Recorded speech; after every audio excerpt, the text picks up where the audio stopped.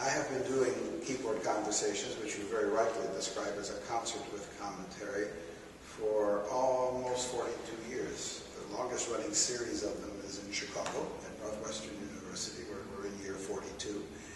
And they are ideal for young people who would like to be introduced to classical music in an accessible and inviting format.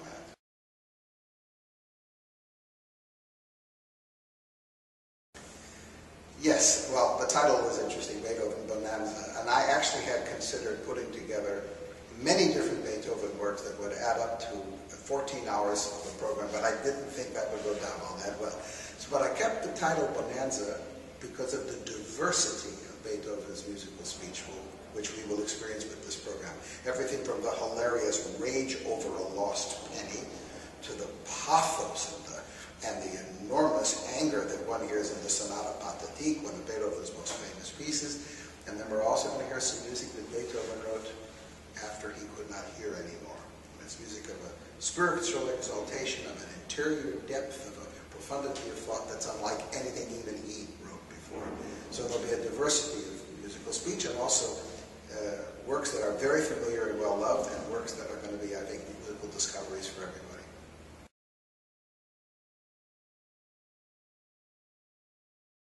There's something about his music. It's never been out of favor from his time to our own. He's never been out of vogue anywhere. I think there's been no greater composer, and there's no greater body of music that's been left by a composer than Beethoven. And particularly the piano music, if I may say so, is attractive not only for the pianist, but for people who love piano music, because in so many ways it is so tremendously expressive. From the pits of despair to absolute jubilation. You find it all in Beethoven's music.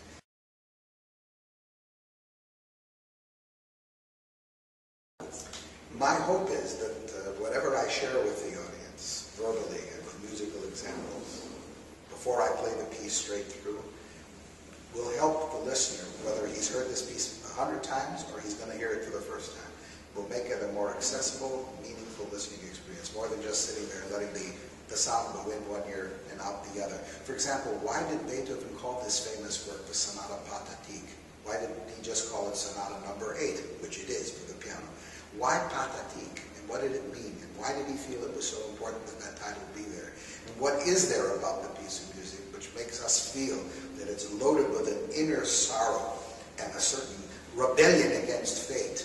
And why is it a revolutionary piece? Because the finale certainly does not bring a smile of contentment to the listener that all is well in the well-ordered world. So I think knowing this and putting it in perspective and having some idea of what's going on in Beethoven's life when he writes this piece makes a much more enriched listening experience for everybody.